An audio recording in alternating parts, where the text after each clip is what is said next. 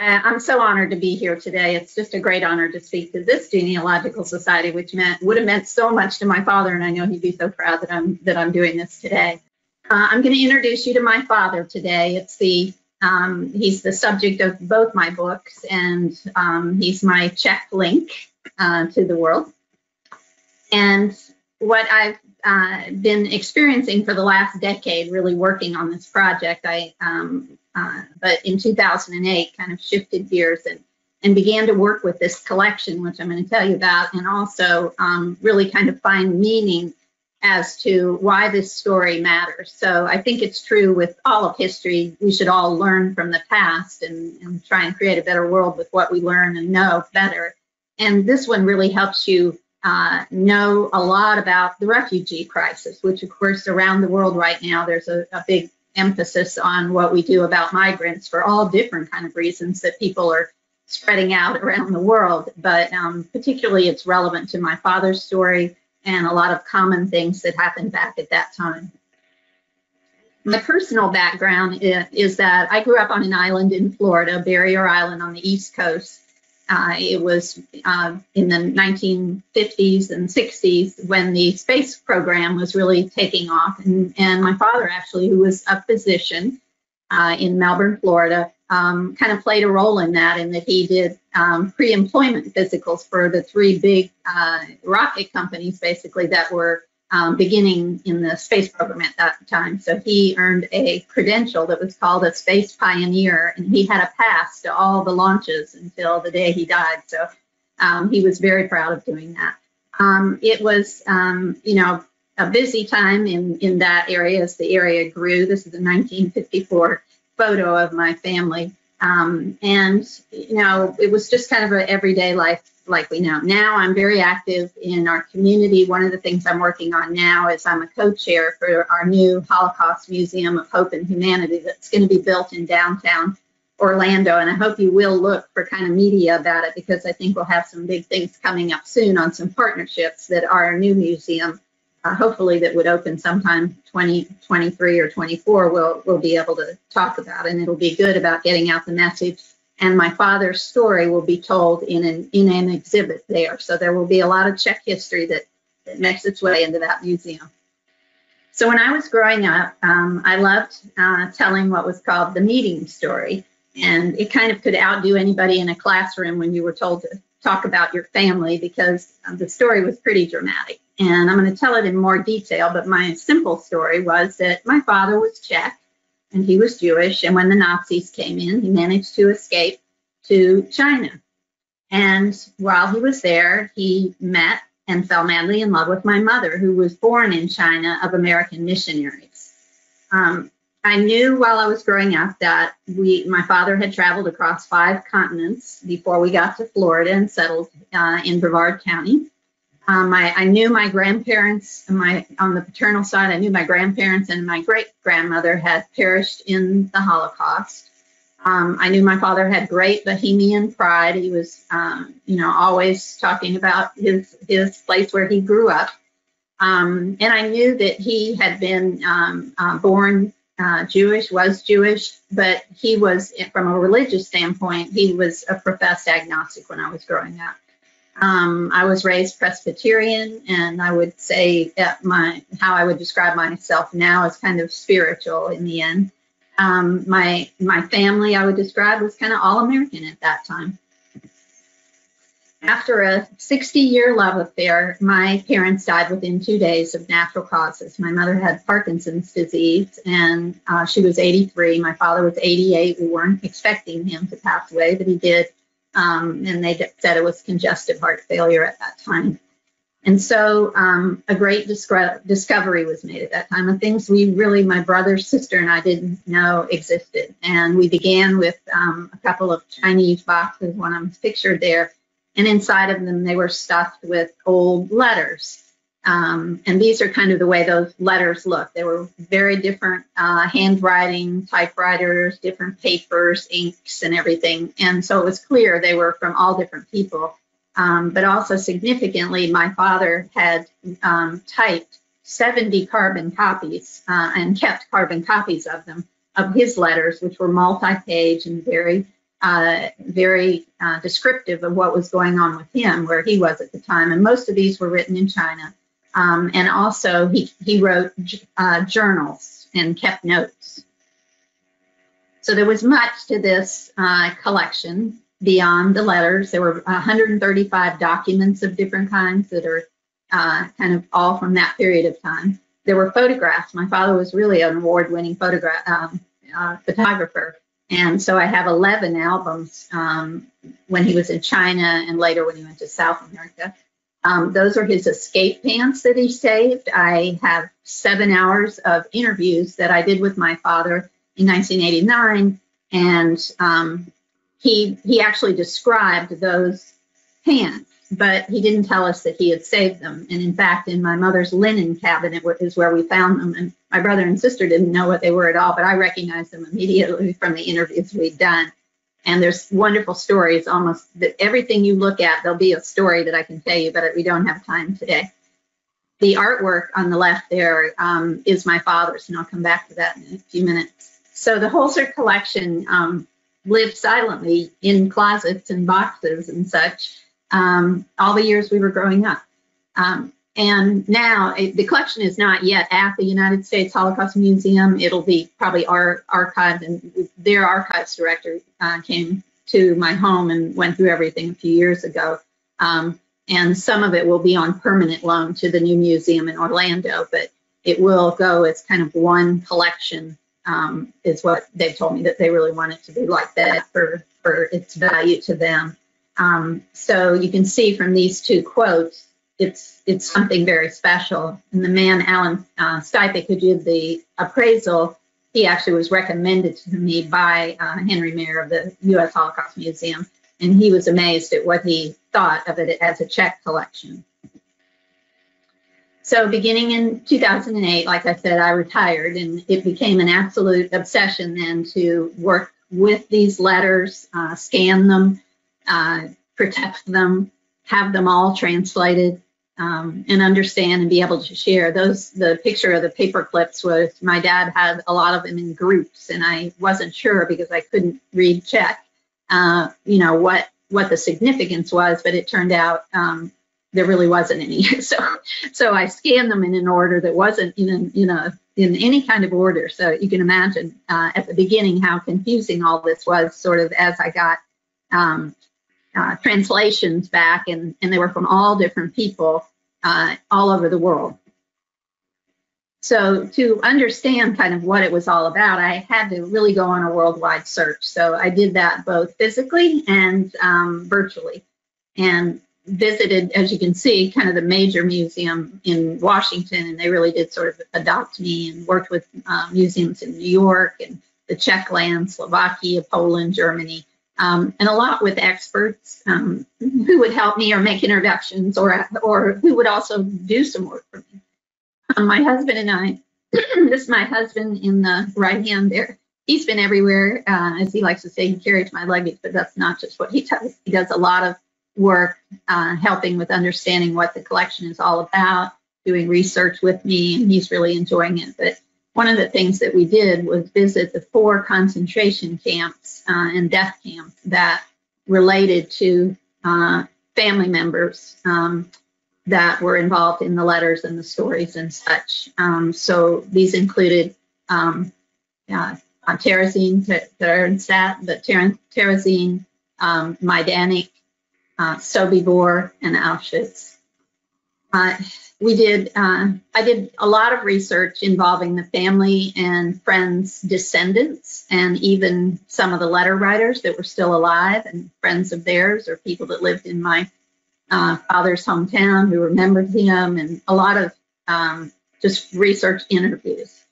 And again, I engaged experts in almost every area that it touched, and this list could probably go on to about 20 different things when you start getting into all the details and you try to understand them, even like how World War II mail moved around.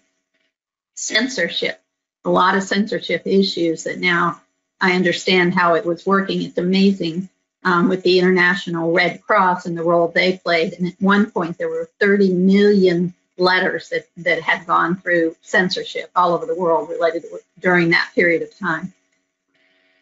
Czech family reunions.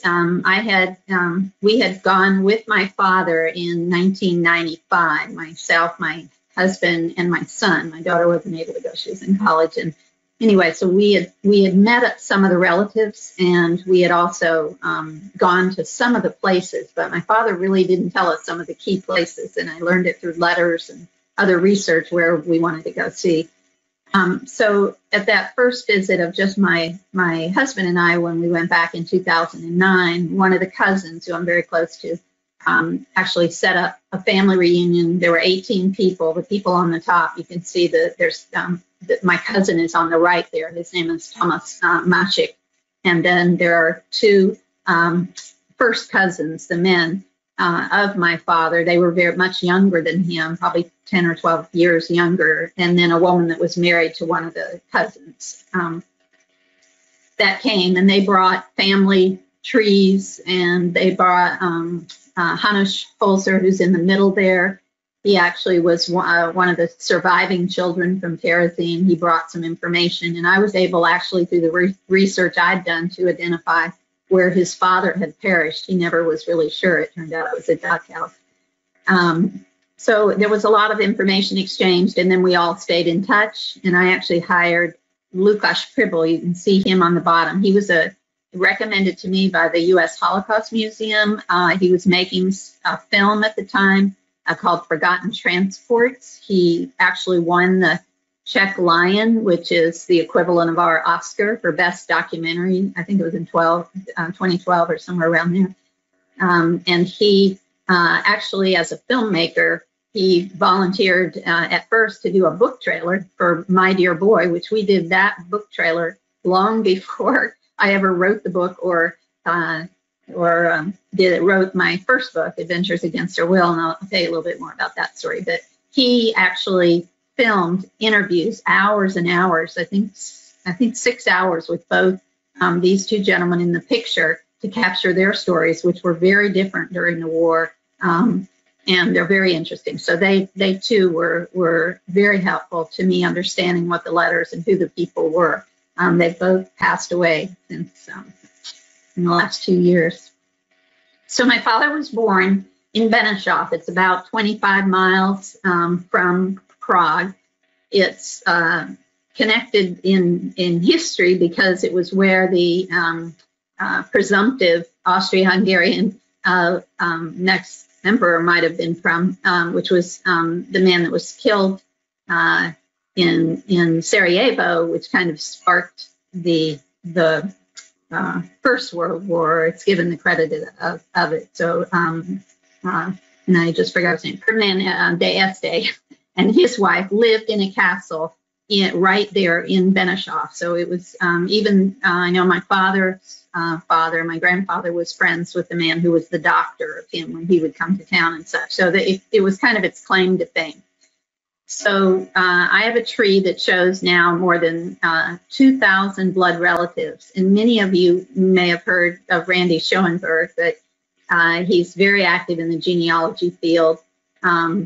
He contacted me in 2013 and told me that our grandmothers he thought were related, or he knew were related, and would I let him access my family tree that I had only put in 50 names, and it was on genie.com. And Randy since then has been the one that has added all those people to my family tree. It's an amazing gift, kind of. And his claim to fame, I guess, he's a successful lawyer in LA.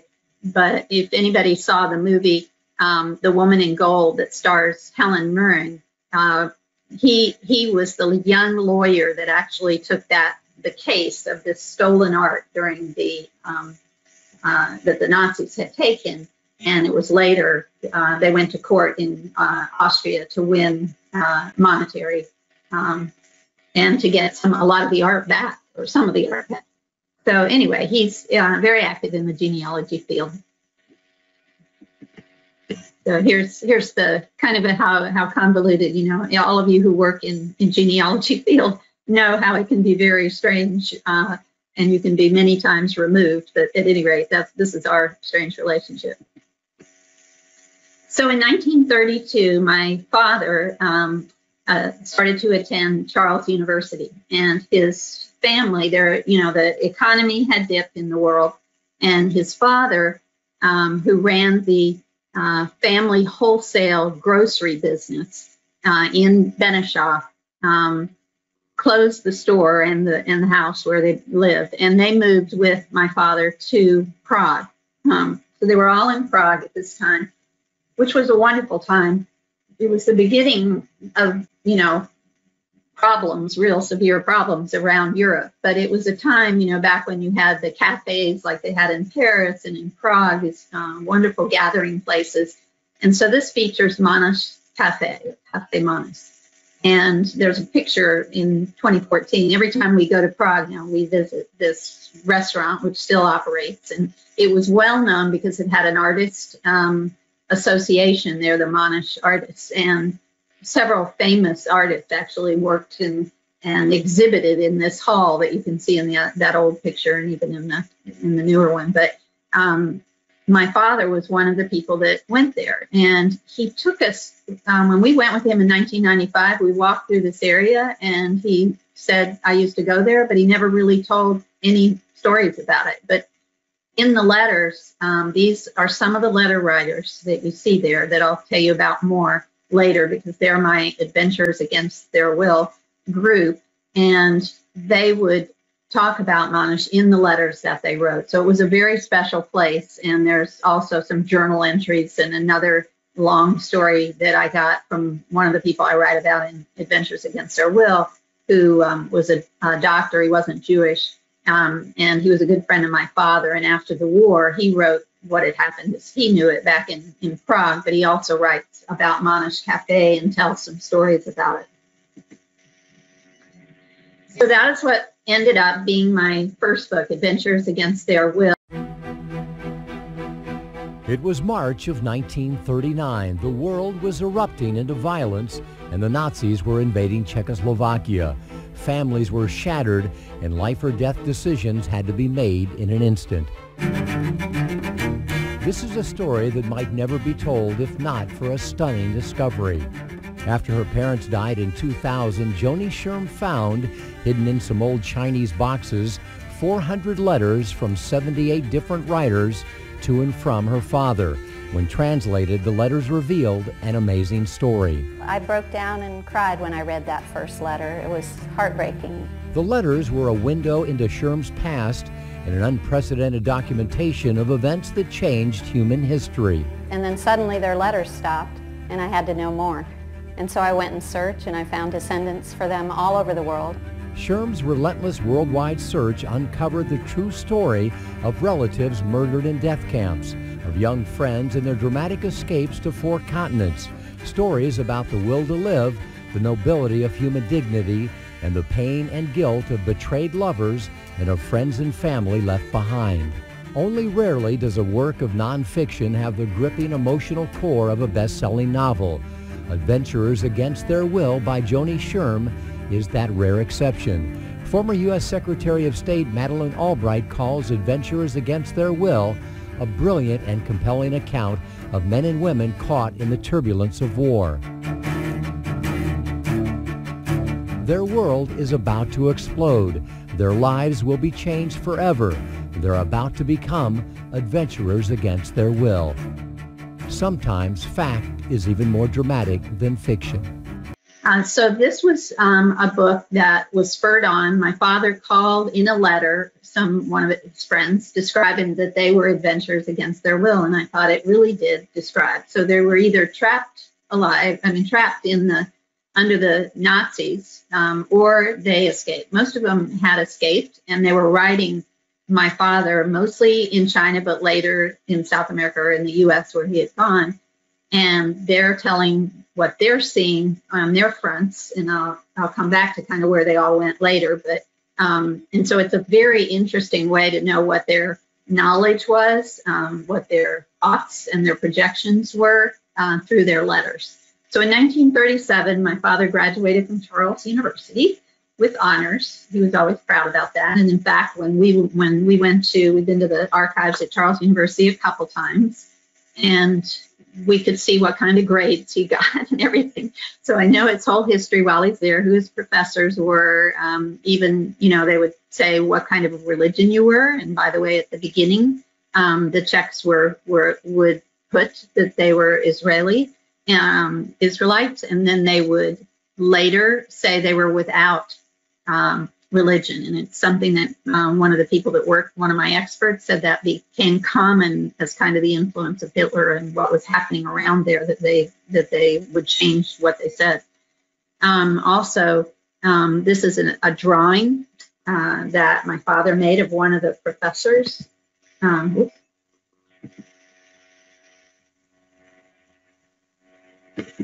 what do I do? No. Okay, so these are some of the drawings that my father did, which, by the way, were hanging in Charles University in 1995 when we went there. Not these exact ones, because these were ones that he kept, and I have from his collection, but there were other ones that the originals were still being hung in the medical center. And this is an example of my husband's research. He was intrigued by these, and he went on the internet and he was looking at the Look or Life, I guess it should be on here, Life magazine's collection of photos, and it turns out Alfred Eisenstadt, who was a very famous photographer at that time, had gone to Prague right after the war and been at Charles University. So my husband actually started matching up my dad's drawings with real people. It was really kind of an exciting moment. So my father was then in the Army, and when he joined the Army, it was compulsory service at that time. The Czechs were building up a very, very large number of people that were in the Army, and they definitely had a lot of equipment, because a lot of the tank makers or other weapons of war were actually from some of the plants in Czechoslovakia, like a Skoda, or I can't think of the other one. But anyway, he was there at a time when a lot of things that led towards what later became World War II were kind of going on. So in 1937, as an example, this wasn't the first time the Japanese had invaded China, but it was the second Sino War. And it would become important to my father later, for sure, what happened to him. Then, of course, Austria was taken, the Munich Agreement, and Kristallnacht, which was really I think of it as the first indication of what the brutality that was about to be unleashed and the horror that came. So these were things that people were seeing and reading about. And in 1939, in March, in the middle of March, the Nazis marched in and took over the Bohemia and Moravia, became the protectorate of Bohemia and Moravia.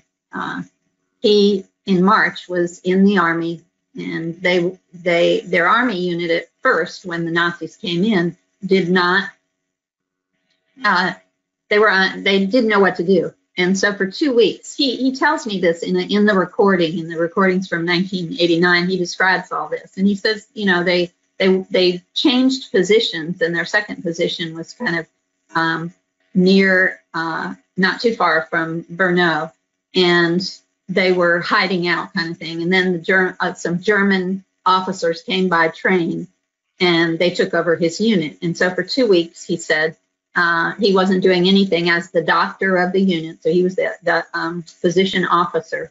There wasn't much to do, and he was treating runny noses, as he said, and kind of bored, and they were all playing football, soccer. And he decided he wanted to go home. So he asked his driver, he tells me, a man named Vaclav, if Vaclav wanted to go home. He knew Vaclav was actually from that area, and Vaclav said, sure. And so my father said, go get the car, and we're going out. And my father sat down, and he wrote an order to go inspect the meat. And that was one of the things that he could do as the doctor of the unit, where you would make sure that the meat supply that was coming to the soldiers was okay. And so he wrote the order. He said he wrote it in Czech, because he knew the Germans wouldn't read Czech, that a lot of the Czechs, knew German. But he put a lot of stamps on it, because he said Germans always like fancy stamps. And so they took off in the car, and when they got to the gate and the German guard asked him for his order, he handed him the order, and he said he could have read it without reading it, but the German guard said, "I can't read this. Would you read this?" And so my father read the order that he had given to himself to leave to inspect the meat, and the German said, "All is in order," and clicked his heels, and my father and Vaclav drove out. So these pants may or may not be the pants that he saved, but they look a lot like them.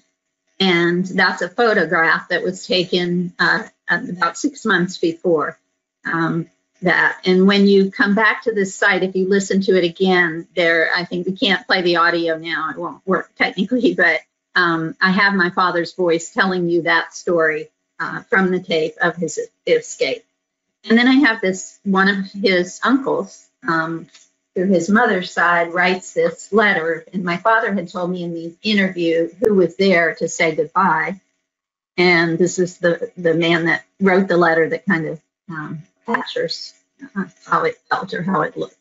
I also have the ticket up there. My father did an escape album, and his escape album has all the photos of when he escaped and also his trip to China. And it includes many kind of things that you might save when you're on a trip, whether they're tickets or passes. And I also have his pictures of his passport. My niece actually has the passport, but so I can tell you everywhere he was. And the escape journal, this album has photos from every port of call that you can see on here, and also other memorabilia that goes with it, even like menus from the ship and such. So this was a 30-day trip, really, by sea.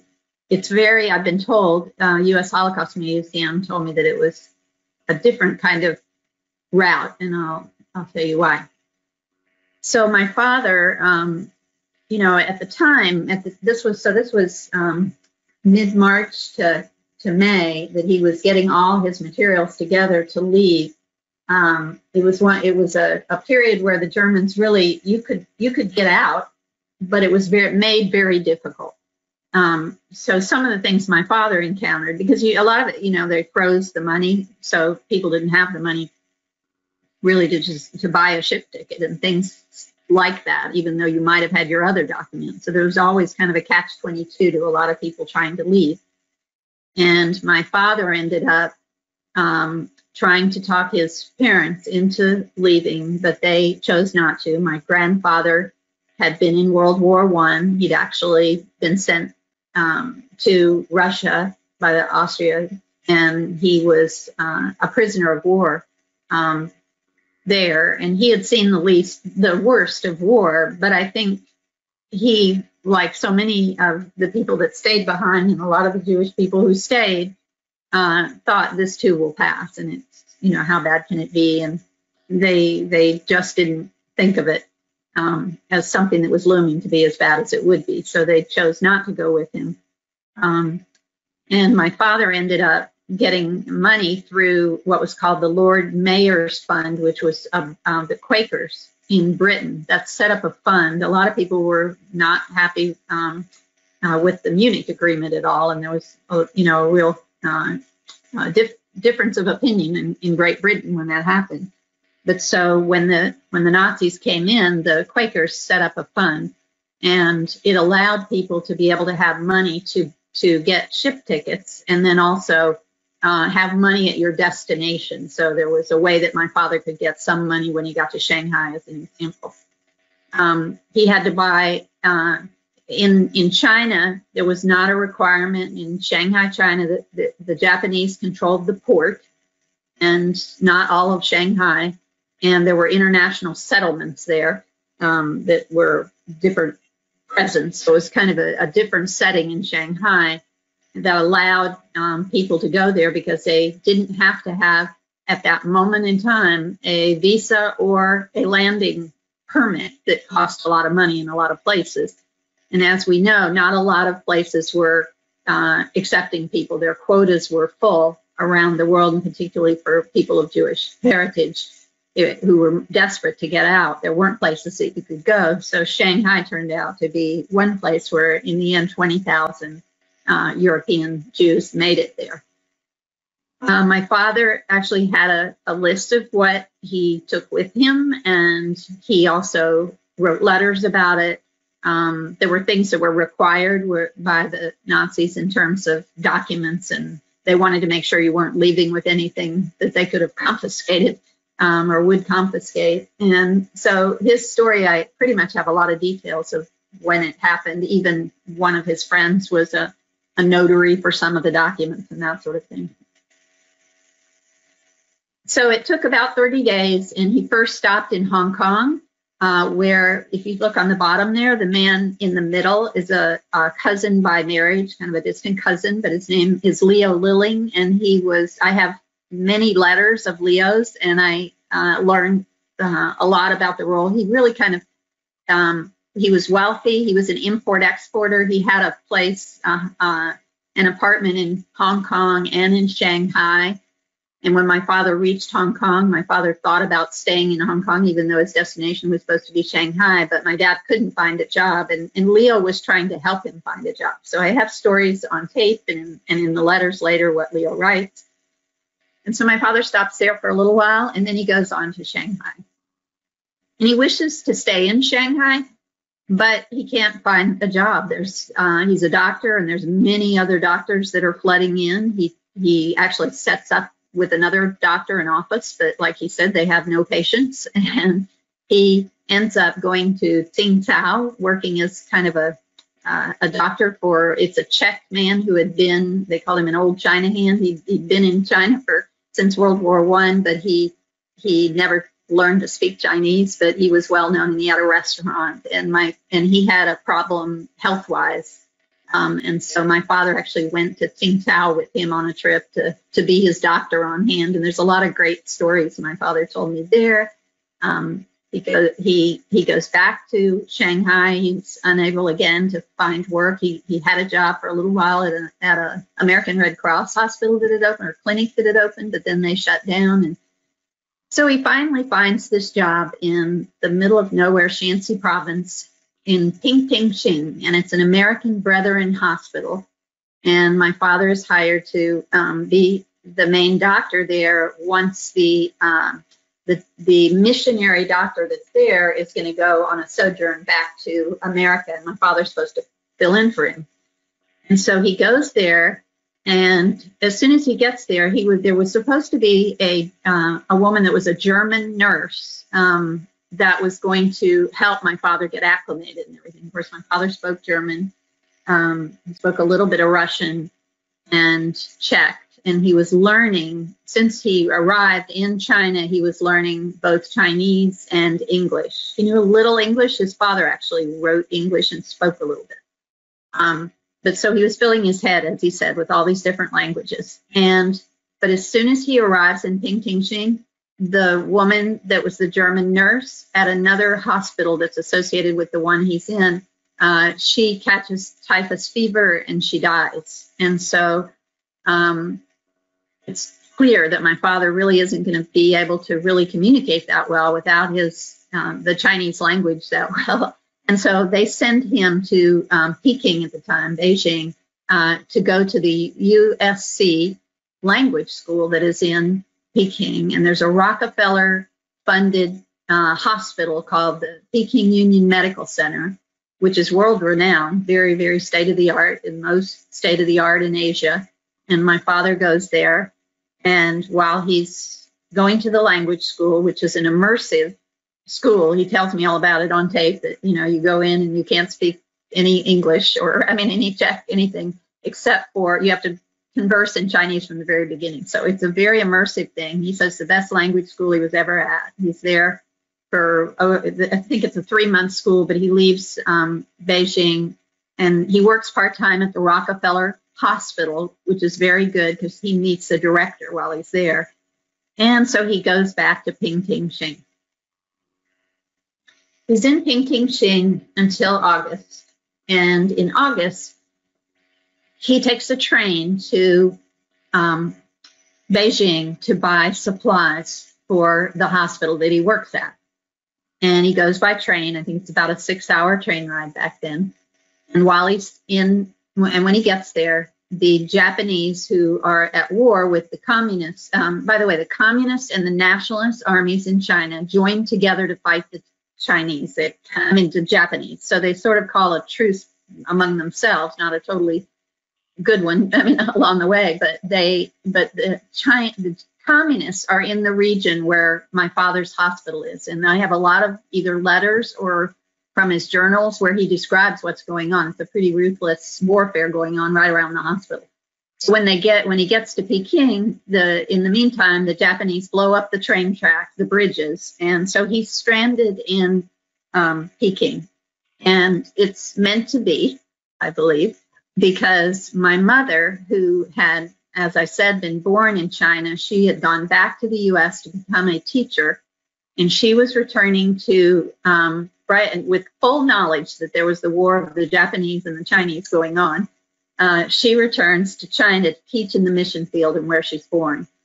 And one of the missionaries that she had even known when she was small, who had now grown up and gotten married, his wife had gone to the language school at the same time as my father. And so she is friends with him, and she tells my father that there are these young missionaries coming, 3 of them coming, and she's going to have a tea for them. So she throws this tea, and my father, I have him on tape, and I have my mother on tape, both describing the moment in which they saw each other. And I can tell you, it was definitely love at first sight for both of them. And they have a very quick courtship. And 8 days later, he asks her to marry him. And the letter on the left that you see there is the letter that my mother wrote her parents, telling them that by the time they get this letter, she'll be married to this Czech army officer. So imagine her missionary parents in shock. I can tell you stories about that because I've learned they were in shock when they got that letter. So anyway, they are married. I have details about their marriage. I have notes from the people that went there who I did research. Some of them are famous scientists. There were only 2,000 foreigners that were in Peking at that time. So they're in China, and they marry in October, and then the warfare in that area of the world is kind of ratcheting up. So the American embassy recommends that all the foreigners, actually all the legations there that are in Peking, are recommending that the foreigners leave. And my mother and father start trying to get, my mother decides, because when my mother left China, it was during a time of kind of anti-activities towards the missionaries and been very dangerous. And the people, and when they were standing, when my mother's family was standing on the dock they were on to leave on a ship to go back to America, the people had burned down that dock, and it was very scary. So my mother was she was afraid to stay really another time like this and wanted to come back later, but she chose to leave. And my father tried to get his paperwork, and there was anti-Semitism by someone in that office in Peking. And luckily, my father had met one of the senior people at the embassy who would go back and forth between the main office and the legation office. And he really liked my father, and he quickly got it so that his paperwork was done too. And he was able to go on a preferred, I think they called it a preferred visa, because he was married to my mom now. So they set off for America, and they land in LA, and they go into Long Beach, and my father and mother both get a job at the hospital at Seaside in Long Beach, California. I have a lot of more letters, people writing them there, and also stories from my father. And I know that I have a story of him telling all about when Pearl Harbor, when that bombing happens, and how it all unfolded for them. And then my father, who had tried to register at one point, but hadn't registered yet with the military there for the draft office or anything. He then decided that now, and my mother wanted to go see her parents, who were at that time living on the East Coast. So they go to the East Coast, and on the bottom there, you'll see the picture of my dad. He actually went and met with General George Marshall, who, you know, the name of the Marshall Plan later it's about, but he was the Army Chief of Staff. And my father had an interview with him because he wanted to join, but everywhere he was talking and trying to fill out paperwork, nobody would because he wasn't a citizen. But more so, he was also still an officer technically in the Czechoslovak Army, which of course didn't exist except in exile. And General George Marshall told him he needed to get out of that obligation first. And he also told him that he should go and practice medicine for a while and do a residency and that. And so they end up going to different places. So they end up in Illinois, in Purdue, Indiana, and they and my father actually becomes a citizen when they're there, and my brother Tom is born there. And then all the while he's been wanting to serve, and there was a shortage in America, so they were kind of, even hospitals where he worked were not wanting him to leave and made it difficult. And I have a file about an inch thick between him and the military and these hospitals and everything else. Long story short, finally, there was something that the American Medical Association and the military worked together where they would place doctors in different positions. And so they actually chose some British oil fields in South America where 100% of the oil was going to the military effort. And so my parents were both in Peru and Ecuador. My sister was born in Ecuador, and they were there when VE Day, VJ Day, and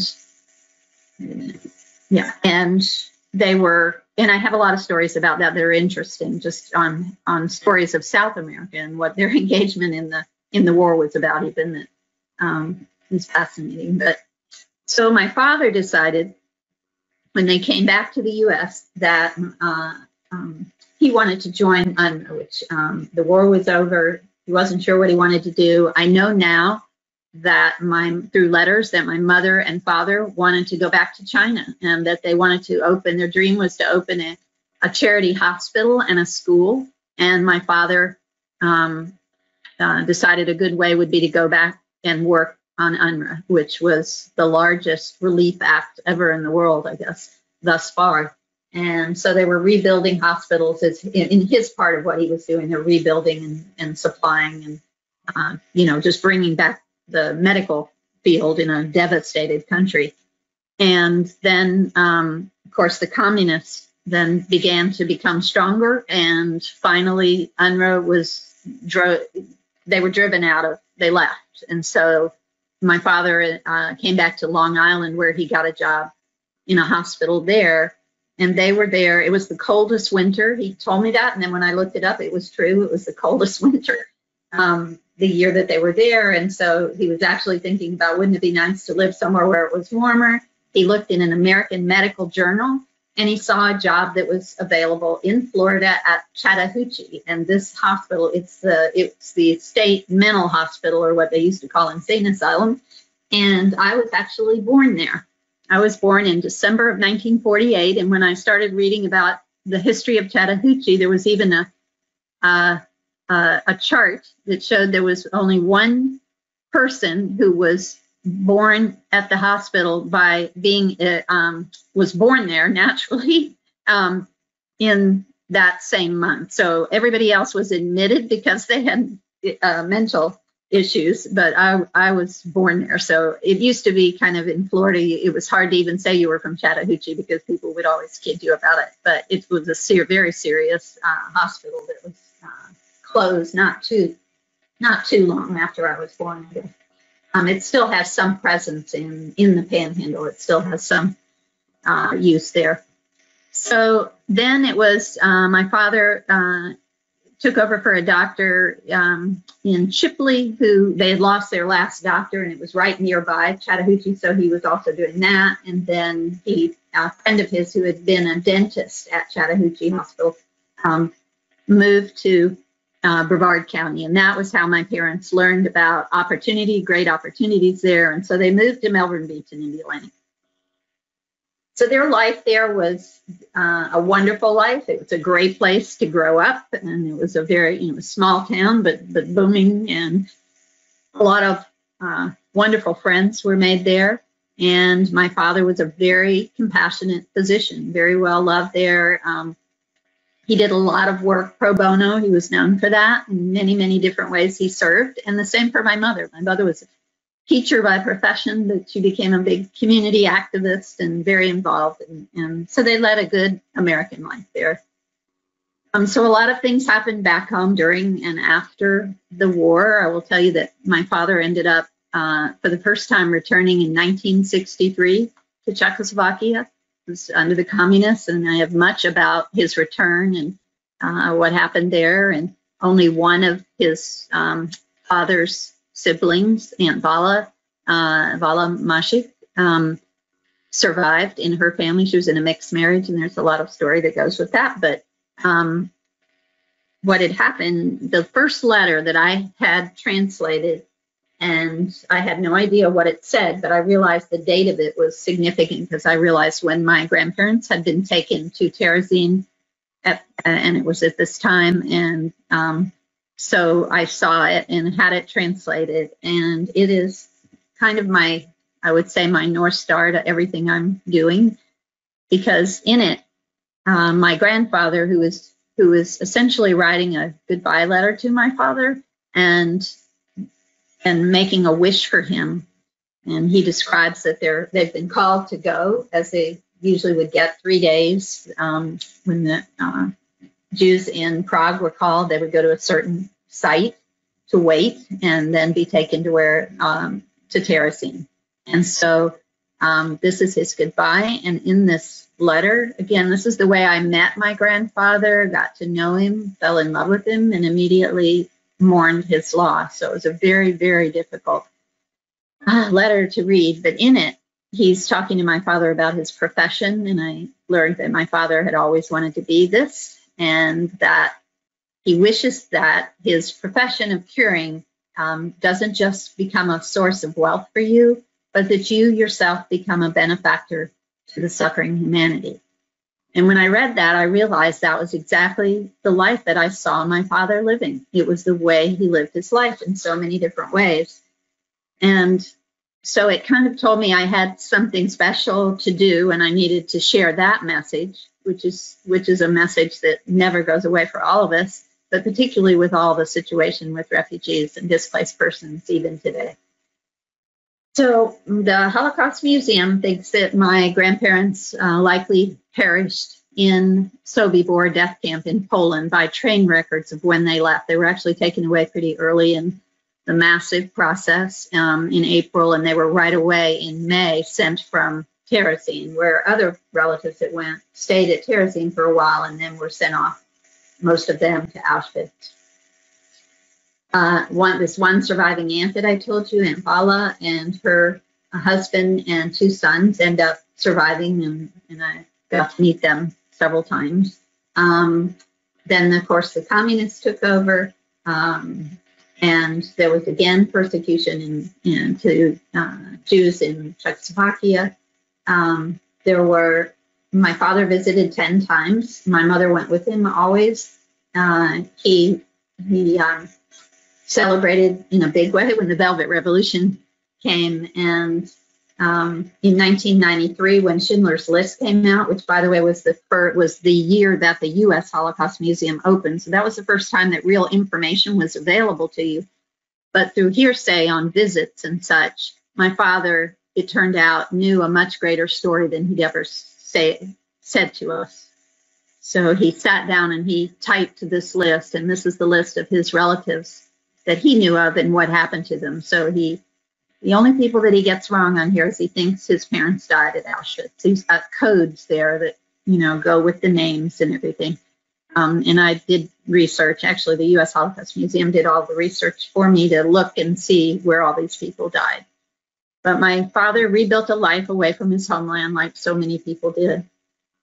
And since we're talking about the Holocaust, I thought to put some numbers in here just kind of to remind everybody. My dad, I was told by one of the researchers at the Jewish Museum that my dad was one of 26,000 people who legally emigrated. But remember, my dad bought a black market visa and all kinds of things. So when he gathered it, there's more stories to him gathering his materials. but that was the legal way to get out at that time. There were 44 relatives. There's really more than that when I start looking at all the numbers and the extensive work that Randy Schoenberg's done. There's a lot more that died, but you can see the numbers that kind of go with what happened. And then it's important to remember that right after the war there, in 1945, the number of Jews was very diminished. And then, of course, you had the communism come in.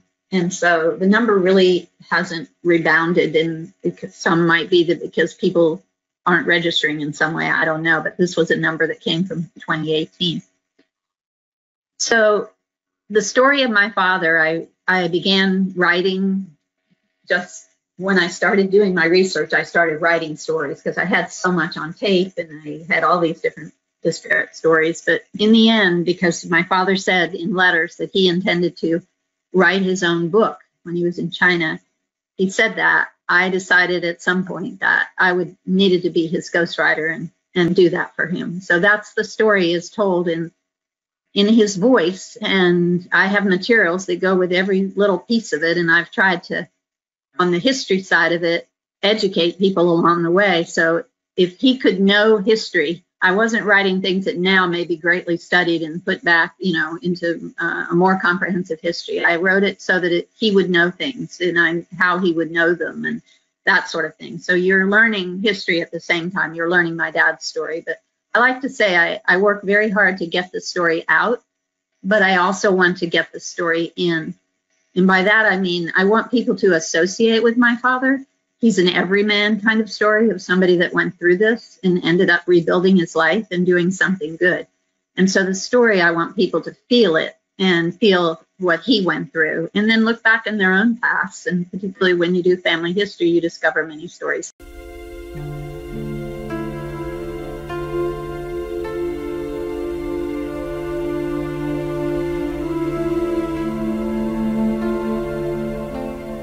Joanie Schirm thought she knew all about her Czech-American father and his epic story. Drafted into the army, the cultured young physician fought Hungarians and Poles in a futile attempt to prevent the dismemberment of Czechoslovakia. The only place where I could get a visa was China. Following the Nazi occupation of his country in 1939, the Jewish soldier's daring escape from a prisoner of war camp took him through France, Egypt, Yemen, Djibouti, India, Sri Lanka, Singapore, and the Philippines to China. Instead of settling in Shanghai like most European refugees, Oswald Holzer went to practice medicine in a small hospital in the war-ravaged interior, where Chinese nationalists, communists, and the Japanese fought bloody, pitched battles. Peking was a charmed city full of romance. During a short stay in Peking, he met Ruth Alice, the daughter of American missionaries. My English at that time was about as equally bad as my Chinese, but we could communicate quite well. And after about a week or 10 days, I asked her to marry me. And to my greatest surprise, she agreed.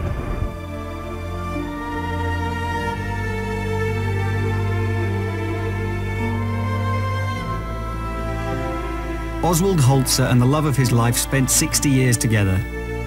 They eventually settled in Florida and raised an all-American family.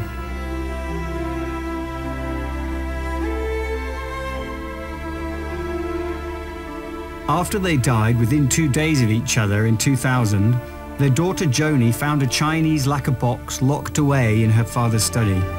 The box was full of brittle old letters. Upon reading them, Joanie realized that behind her father's contagious smile was a man she did not know, that there were things he told her and much that he didn't.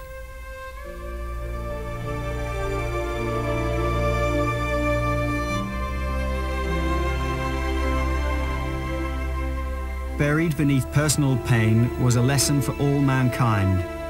400 letters, 78 writers, one remarkable secret.